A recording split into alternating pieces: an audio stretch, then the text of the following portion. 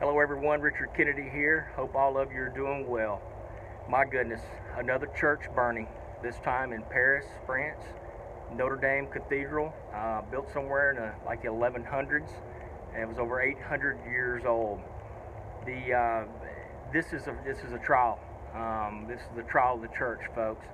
Like I've been saying before, this is the trial of the church, and the trial is by the devil. It's by Satan. This is to test the church. It's to test the faith, basically, of the churches. I mean, it really is.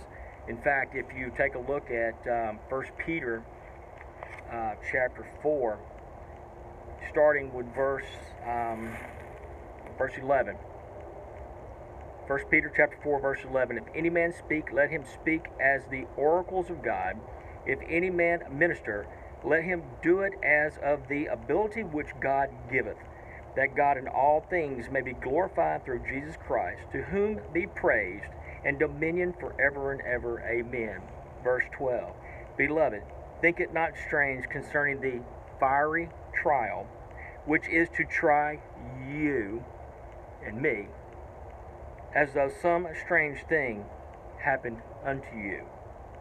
But rejoice, inasmuch as ye are partakers of Christ's sufferings, that when his glory shall be revealed, ye may be glad also with exceeding joy. Staying with chapter 4, it's 1 Peter chapter 4. Skip on over here to verse 16. Yet if any man suffer as a Christian, let him not be ashamed, but let him glorify God on this behalf. Verse 17. For the time is come that judgment must begin at the house of God, and if it first begin at us, what shall the end be of them that obey not the gospel of God? And if the righteous scarcely be saved, where shall the ungodly and the sinner appear?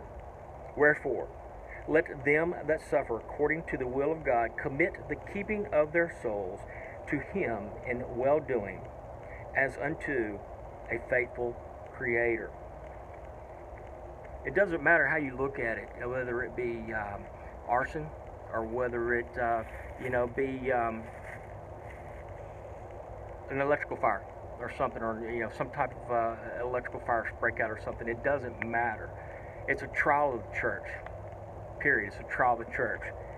And I'm going to read this right here. This is something that I found online, like 3 years ago. The rising belief of the pre-tribulation rapture is often wrongly attributed to a 15-year-old Scottish-Irish girl named Margaret MacDonald, who was of the first to receive a spiritual baptism under a Pentecostal awakening in Scotland. In 1830, she supposedly had a vision of the end of times, which describes a post-tribulation view of the rapture that was first published in 1840. It was published again in 1861, but two important passages demonstrating a post-tribulation view were removed to encourage confusion concerning the timing of the rapture. The two removed segments were: this is the fiery trial, which is to try us, the church. It will be for the purging and purifying of the real members of the body of Jesus. And the trial of the church is from the Antichrist. It is by being filled with the Spirit that we shall be kept. The trial of the church is going on now. Again, it doesn't matter if it's arson, or if it doesn't matter if it was an electrical fire. Fact is, the church burned. What are the people going to do? Right now, in the case of, First Baptist Bossier, 3 churches down in South Louisiana that recently burned. That was arson.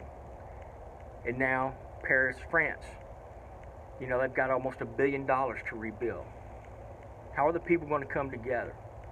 If it was a part of arson, God will take care of it.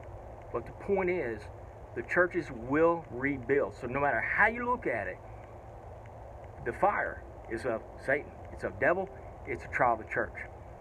Doesn't matter how you look at it, the church will be rebuilt. It will be a positive. So there's no need to look at it. Like I said, if it's arson, those people will be caught. They will be brought to trial. If not in the flesh, they will come their time when they have to meet God at the gate. Right now, folks, the shirt I'm wearing, it is time for each and every one of us to put our swag on. We need to swag it now, and that means surrender, worship, always, God, now. I'm praying for each and every church, each and every person which is the body of the church. Keep your faith. Religion is awesome. Religion is great. But faith is of importance. It's the most important. Keep your faith. Keep it strong. Keep hope alive.